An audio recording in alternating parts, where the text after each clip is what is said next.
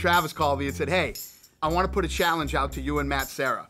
You guys are always talking shit about the vegans. I want you to come check out my vegan restaurant. We got an awesome story here today because we were watching the show Looking for a Fight with Dana White, which is an awesome show if you are an MMA fan. Dana White, Matt Serra, traveling all over the states trying to find some fighters, and they're stopping at a lot of restaurants along the way. And one thing we noticed is that they're eating a lot of meat and cheese. This is so good, so good. I'm on my second cheesesteak.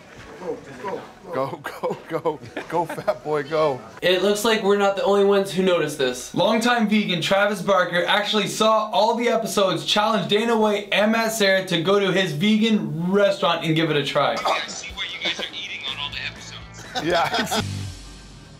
A good friend of mine, Travis Barker, who is a vegan, has a vegan restaurant in LA called Crossroads. Now what are those chunks? Carrots. You know, the carrots. Now this is gonna kind of taste like bolognese sauce?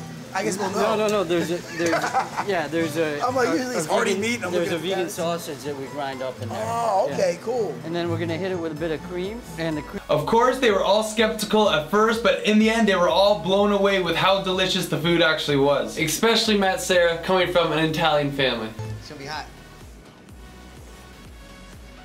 Oh, wow. Is it hot? Oh, wow. Really hot as hell, but That's hot as hell, but I'm blown away. Yeah? I am blown away. I am You're blown away. not blowing smoke up my ass. Dude, I would not do that. And I'm telling you, my father-in-law Cyril's right off the boat from Italy at 21. They make the homemade sauce, homemade pasta.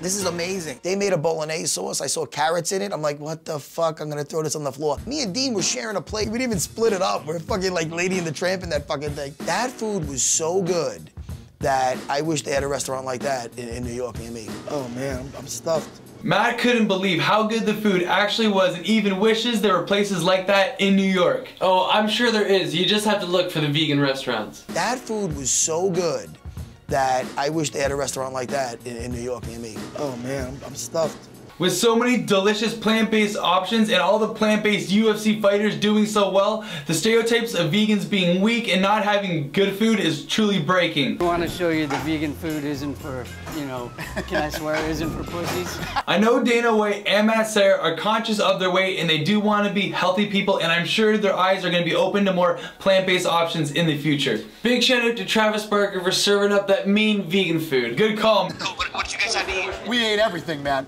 Food was fantastic.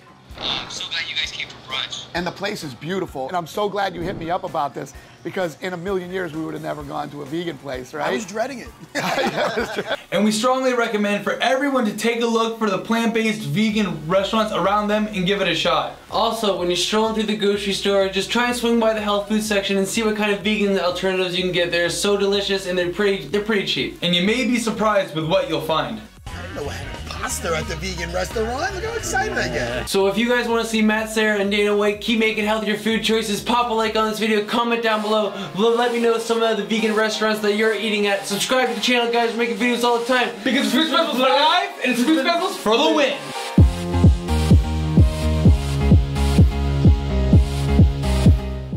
This is Nick. You've never met Nick before. Hi, what's up, brother? Nick's a weirdo vegan. He doesn't eat meat.